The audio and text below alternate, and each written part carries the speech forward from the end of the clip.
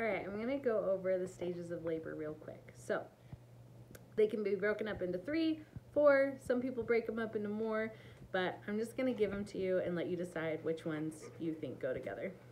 So we have dilation and effacement. So your cervix will start to dilate. That'll be the contractions that'll start to open up that cervix. With the effacement, the cervix will actually start to thin and allow more space for baby to come through. Then you will have active labor, and this is where you're really getting to that 8 to 10 transition phase. You're dilating, you're trying to get up to that 10 centimeters so that you can push, and this is anywhere from 7 to 14, I think, is average.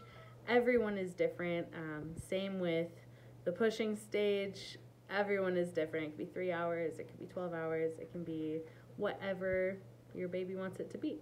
So, well, your baby and your body. A lot of it is very specific to the person, your anatomy, there's all kinds of things. So then you have the pushing stage. So you're actively pushing the baby through the birth canal.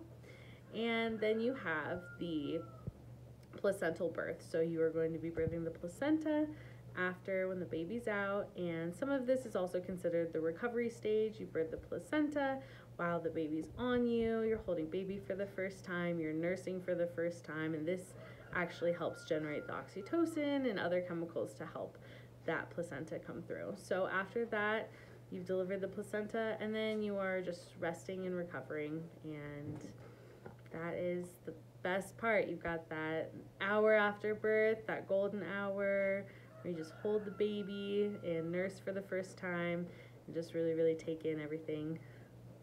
So those are all the stages of labor.